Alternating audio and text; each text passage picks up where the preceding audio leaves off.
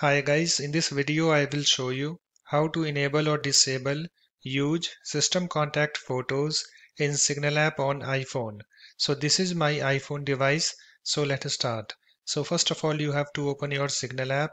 So here is my Signal app, let me tap on it to open it. You can see guys it's opened, and after that you have to tap on your profile picture at the top left.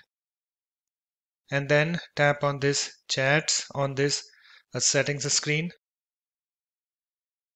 and you can see guys I have this chats this screen opened, and on this screen you can see here we have this Use System Contact Photos, display system contact photos if available.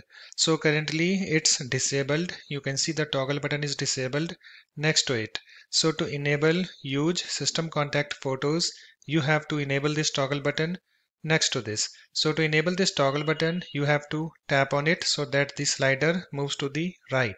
So let me show you. Let me tap on it, and you can see guys it's now enabled.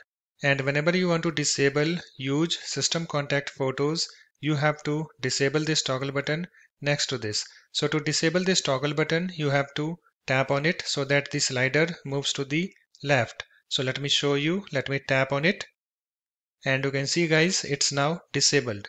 So just select the option that you want. So I want to enable this, so let me enable this toggle button. You can see it's now enabled, and after you're done you can go back and then tap on this done link at the top left. So that's it. Thanks for watching. In this way you can easily enable or disable Use System Contact Photos in Signal app on iPhone.